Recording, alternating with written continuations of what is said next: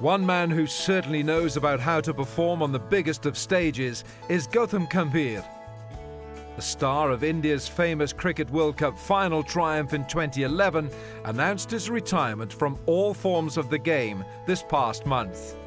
The 37-year-old scored more than 9,000 international runs, and his journey has been adorned with many a milestone.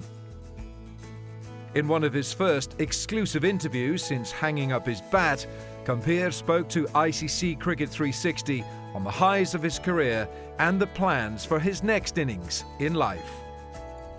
It was tough initially because obviously you've done something for the last 25 years, so it's always difficult to let that thing go. But then yes, there's a lot of pressure that's off now because irrespective of what level you were playing, you still wanted to be the best you can. So even till the last day of my professional career, I wanted to be the best I could be. So obviously I used to train the same way, I used to bat the same way in the net as well with that kind of a motivation. So all that thing is gone now, so the pressure is off. When I look back now, obviously it's been a long journey, but it's been a very satisfying journey. I was just 2-year-old when India had won their first World Cup, but my childhood dream was always to be part of the World Cup winning team. That was probably my only dream I had when I was growing up as a kid. I remember so many times in the morning I used to wake up thinking that I've been part of the World Cup winning team, and my grandmother used to tell me that every day there's only one dream, that you want to be part of that World Cup winning team, and I had to wait it for a very long time. People kept asking me this question, do you regret those 3 runs? Yes, initially I did, because you want to score 100 and not 100. I wanted to finish off the game.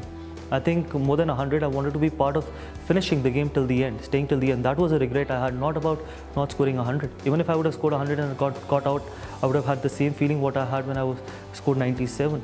So probably that was a regret I had. But then if you end all well, that ends well. I'm very happy that we could fulfill the dream of millions of people. Finishes off in style. A magnificent strike into the crowd. India lift the World Cup after 28 years.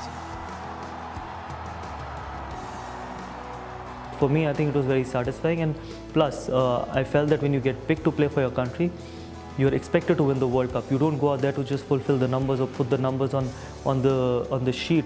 Ultimately, your job is to win the World Cup for the team, and I remember saying after winning the World Cup that mission accomplished, that we've done the job what was expected out of us, and that is how I am. I don't think that I've done something extraordinary, but it was my job to do it.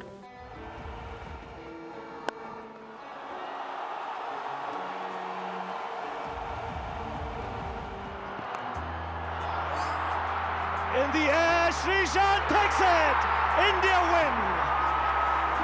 Unbelievable scenes here at the bull ring. That time T20 was not like what it is now. It was just the start of the T20 format, and a lot of teams didn't know how to approach those T20 games and stuff.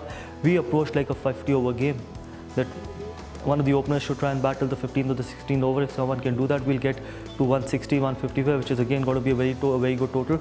Not during these days where you get 150, 160 and it gets easily chaseable, because people were not used to playing a lot of T20 formats. So it was important that we were losing a lot of wickets in a regular interval, so I had to bat till 16th or 17th over, and I was actually happy that I could manage to do that. I was part of some very special things what the team did. If you ask me personally, during that phase, we became the #1 test side in the world. We were able to win the first ever CB series in Australia. We were able to win a test series in New Zealand. We were able to draw a series in South Africa. So from that point of view, it was very special. And we won the World Cup as well, 2011 World Cup. So that phase was very special for me because we as a team could achieve a lot which we had dreamt of. Ultimately, what you want to be part of something special for your country, you want to do something special for your country, and not many people get that opportunity and honor to represent their country in the World Cup. When I look back today, how fortunate can someone be that he got this opportunity of being part of 2 World Cup winning teams and doing something special in 2 World Cup finals. So it can't get bigger than that.